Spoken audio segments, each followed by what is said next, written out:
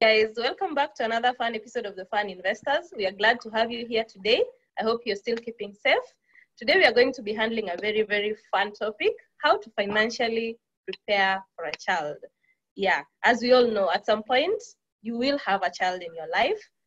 If God has blessed you and you're able to get a child, and also there are people who decide to also adopt, or you can be given a responsibility to take care of your nieces and nephews. So yeah, basically, we are going to help you know how to financially prepare for all these. Children can be very, very expensive if you don't plan. But also if you plan, it can be manageable. So the key is how financially are you prepared to have this child or to take care of these children? So today, we are going to be taking you through some of the points on how to financially prepare for this. On to my first point, health insurance. Health insurance is very key when you're preparing for a child, or if you have a child you're responsible for. For example, let's say you've gotten a baby, and let's say you've probably conceived, and you don't know where to start. Maybe you can start by focusing on your health cover. Do you have a medical cover with any of the insurance companies? And what are the limits on maternity? What are the limits on post-hospitalization? If let's say you deliver and you have a complication after birth, those are things you need to put into consideration. There are also the people who are not able to afford a medical cover, and maybe this is the time you can take advantage of your NHIF. NHIF, you can pay as little as 500, or you just pay 6,000 for the entire year. And there are hospitals that allow you to deliver with just your NHIF card. So if you're not able to afford the corporate medical cover, you can go the NHIF way. Either way, financially prepare by getting an health insurance if you're going to have a baby. And this is going to help you because you don't have to pay cash during delivery. It can be very, very costly depending on the hospital you attend. But when you're prepared and you have these covers running, either NHIF or an health insurance cover, you are sure at least you won't have that headache when you're getting the baby. So it's really, really important to have health insurance in any way as you prepare for this child. Yeah, that is on the way. Let me ask you guys, what if you're not working and you happen to have an oops baby? Okay, yes, you're not under 18, but say you are working, you're maybe in the hotel industry, you lost your job, so insurance is no longer covering you at that time.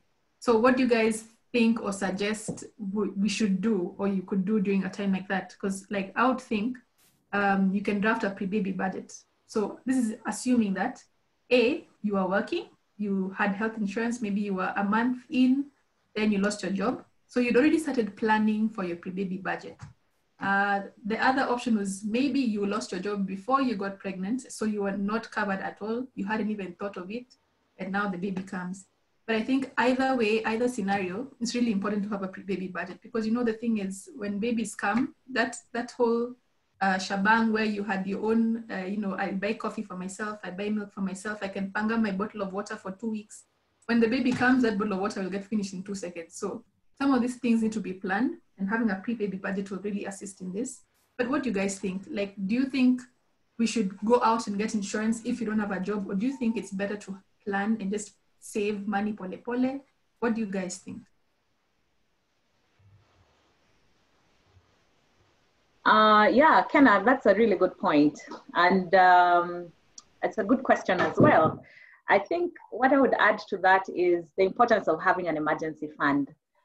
This becomes an emergency. So if you have an emergency fund in your normal budget, then this is where you would use it. Of course, it would cause you to quickly deplete your fund because you hadn't planned for it because it's an emergency, and oops, but this is where an emergency fund really, really takes, center place. Yeah, but let's hear from some of the other mothers and father. Yeah, I think what Makena is saying, okay, for example, probably you're not working or you have really low source of income. Maybe this is where the NHIF that I was mentioning comes in. Like you can literally contribute the 500 shillings towards your NHIF so that at least you have a health insurance for your child, the child you're expecting, or even delivery. Yeah, basically, the NHIF should be more affordable at least for low income earners. Yeah. Yeah, so true. Yeah, I think Sorry. You can actually cut on your budget and Yeah.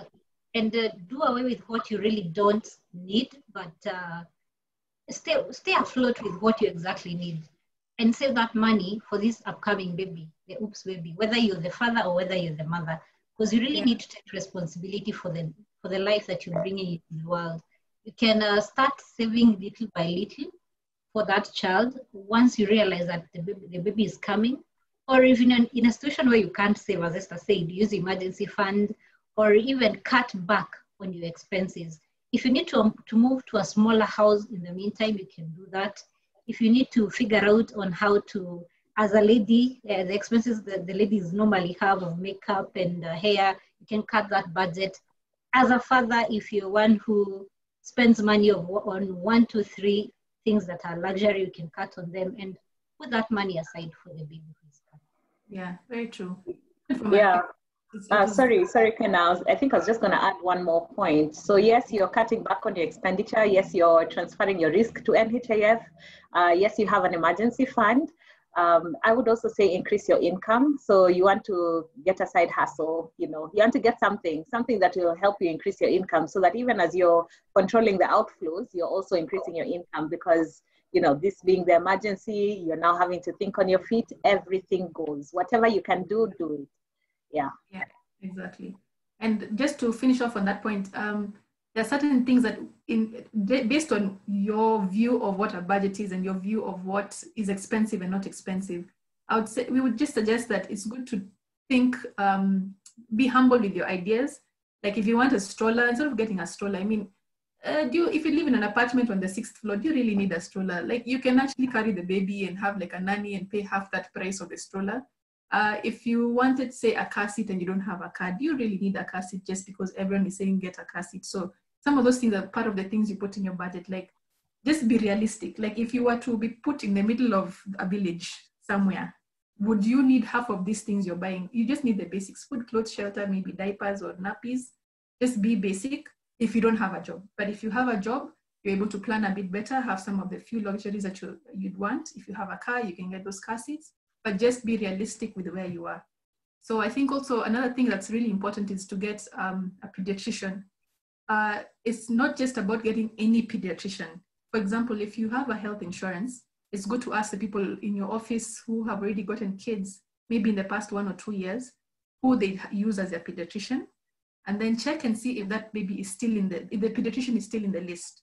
So for example, if you just gave birth today and there's someone who gave birth last year, chances are the pediatrician is still the same one. You can both use the same one.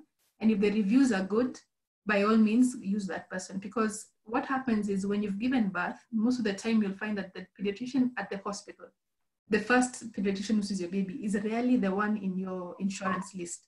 So instead of being left, having this doctor, then being left having a void where you don't know who to go to next or what to do, and having that stress of having to think, okay, no, where do I go? It's always good to just prepare ahead. Once you've finished with this first pediatrician, now you can go for your second, third visit to the one that you've been referred to.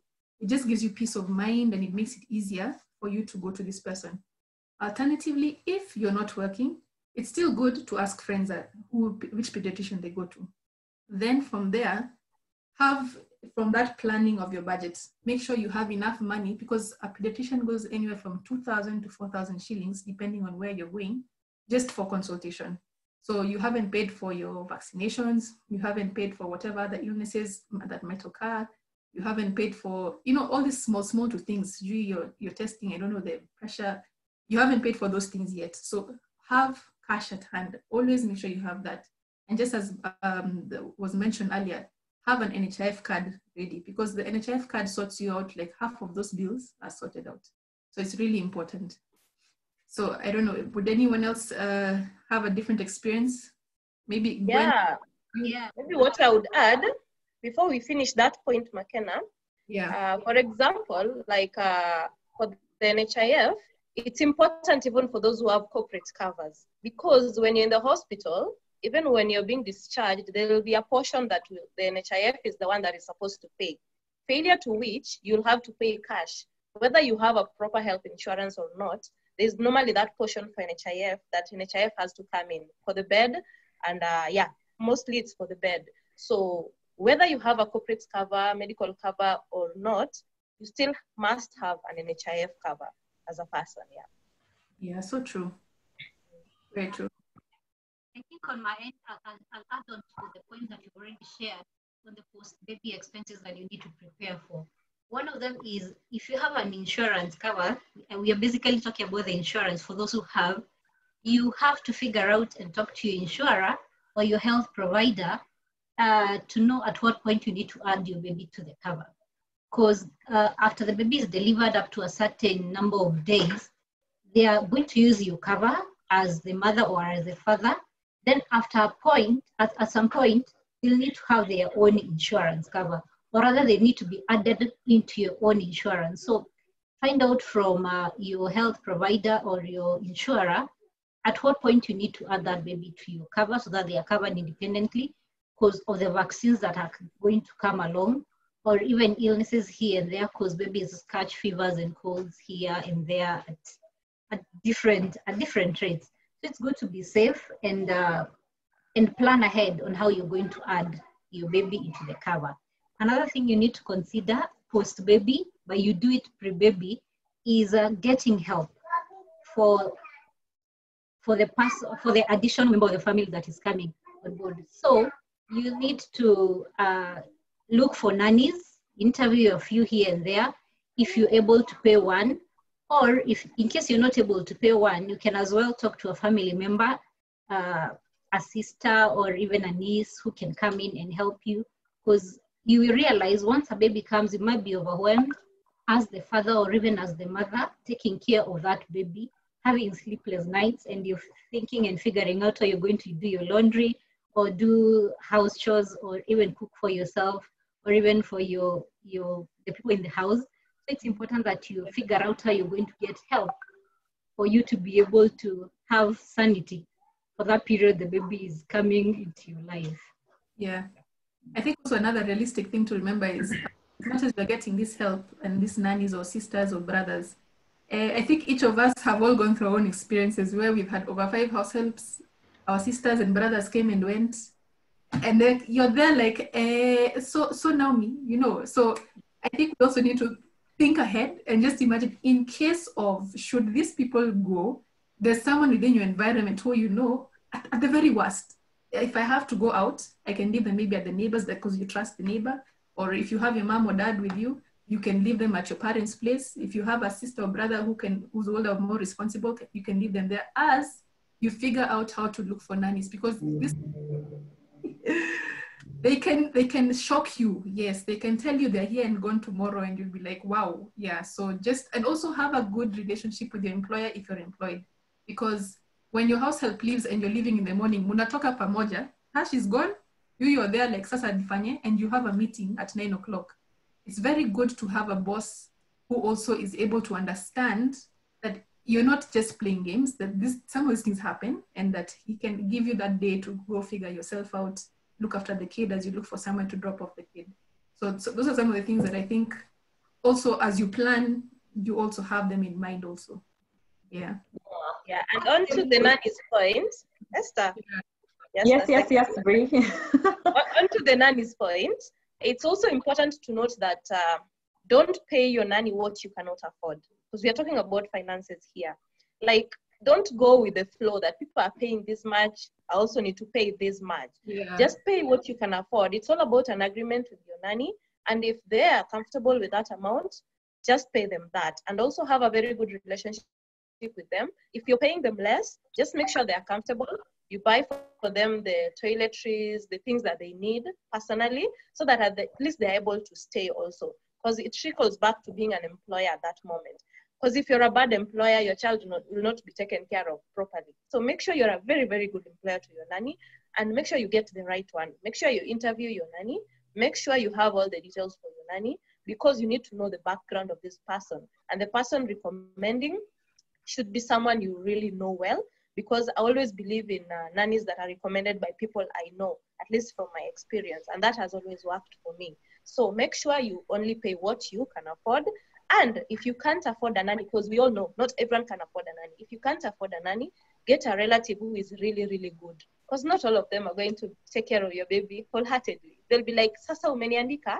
So you have to get someone who is really willing to be with you and your child and support you if you're not able to afford a nanny. And then on the flip side, make sure at least this relative, if probably they have a need, help them take care of their needs.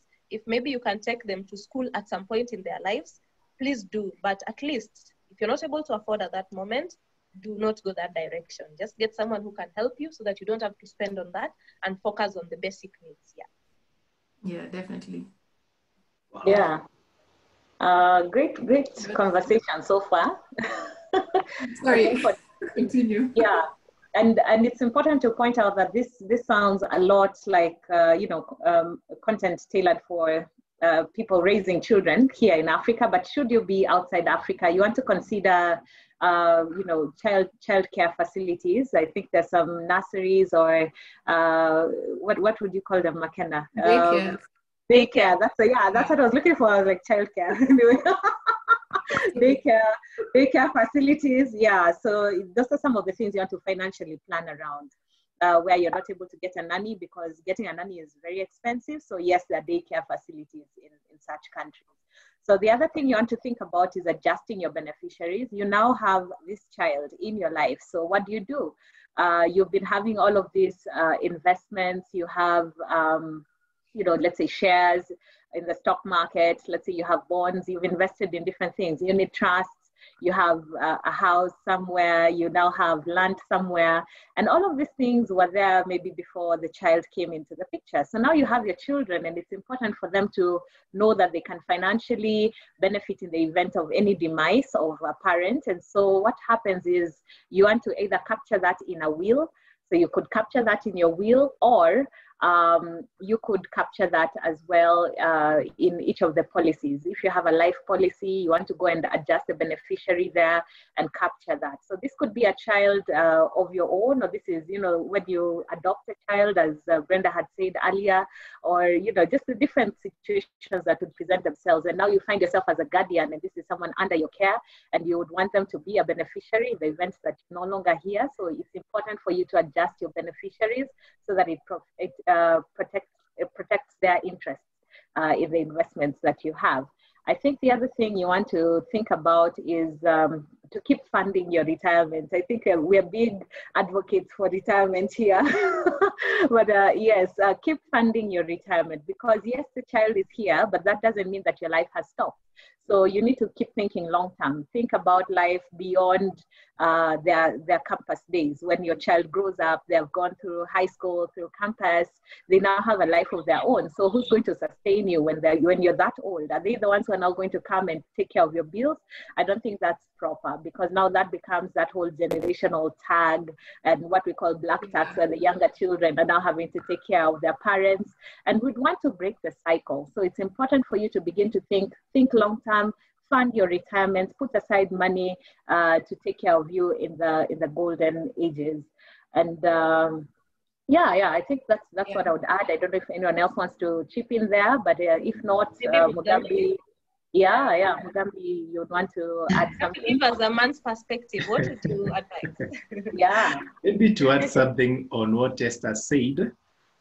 Basically, when also you're considering adding the child as a beneficiary in your covers and everything else, you also want to consider the fact that sometimes these children are minors, and you need really somebody who can be able to take care of them if you're not there. So what you basically do, you appoint somebody as a guardian.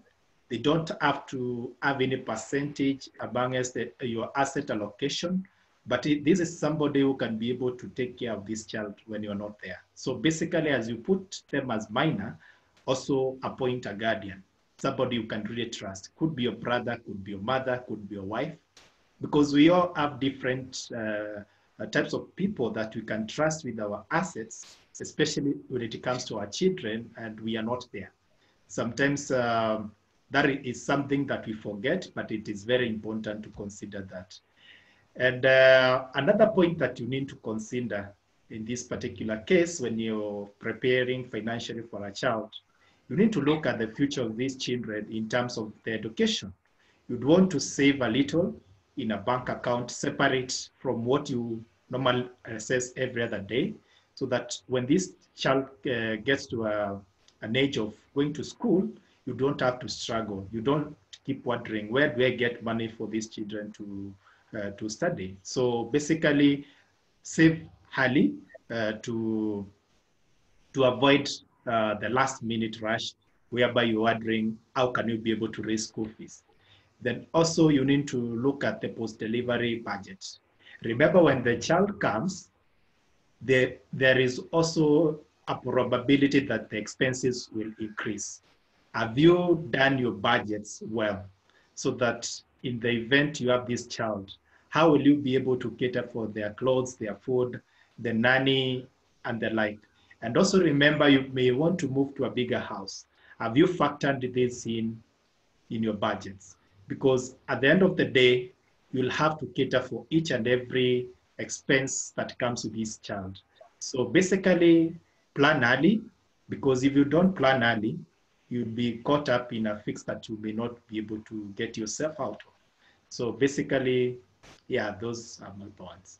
Yeah, I think it's also good to acknowledge that there's some people who've probably already, they didn't know some of these things. Maybe the kid is already on the way, or the kid has come and they feel maybe they're in debt, they're financially struggling, they're just wondering, how will I even do any of these things you're suggesting? And I think sometimes it's okay to acknowledge that you're struggling, to take a step back, first figure out, the basics. How am I going to pay off this debt? So you get something to do. And then after that, you find a way to, maybe you can't afford to move into a bigger house. Maybe you can't afford to even have a house. It's okay to go back to the village or move in with a family member until you're able to get your footing. So don't look at it as this is the only way in which you should prepare for the baby. There's so many different scenarios and each of us have had to go through different experiences to get to this point, but it's good to understand that just start where you are. If you already have $1 million in debt, it's okay. Imagine, as long as you're not being thrown out by the bank, and if you are, just tell them to give you a bit of time. But until that time comes, just one step at a time. Ask family members for help. If some family member can help you pay for the diapers, another can help you pay for the food, another can help you pay for the vaccinations. That gives you a bit of time to go to the market and sell tomatoes and onions or whatever you need to sell to offset this loan pole. So don't look at it as, oh my God, this is the end. If I don't follow this, I'm done. Just get a good support system, support network, and if you're employed, cut back. Just cut back. If your friends are still in this phase of twende Java, twende sijui wapi, you just go to the kibanda over there, eat your food. It's okay. You're still alive. You're fine. You're full. Move on. Like, you don't have to do the same things everybody else is doing. Just remember, this child is the most important thing in your life at that time. You need to figure yourself out and get out of the rut and then find your way. Yeah. Yeah, I think that's important, because you realize that getting a baby, sometimes it doesn't dictate the age. Some people get babies at a very early stage in their lives. Like, you find maybe they're still in school, they're still in college. It's okay. Babies are still a blessing at the end of the day. What you do, the way McKenna is saying, get a support system. If you have to take the baby to your mom, if you still have your mom, take the baby to your mom or your big sister. Let them stay with your baby, at least as you figure out your life. But it all trickles down to having a very, very strong support system. So as we wrap this up, it's all about awareness. It's all about planning. It's all about budgeting. It's all about getting to know what really do you need to know financially before you get this child or you take care of this child. So we just want to thank you for tuning in with us and going through the conversation with us until the end. And just to remind you, if you haven't subscribed to our channel, kindly please do subscribe. Let us grow together. Comment down below with some of the things that maybe we left out. Yeah, please comment, like, and also hit that notification bell, because as we upload a video, you'll be the first to know that a video is up on our channel. And that normally happens on Thursdays. So thank you so much for tuning in and have a lovely day. Bye-bye. Bye. Bye.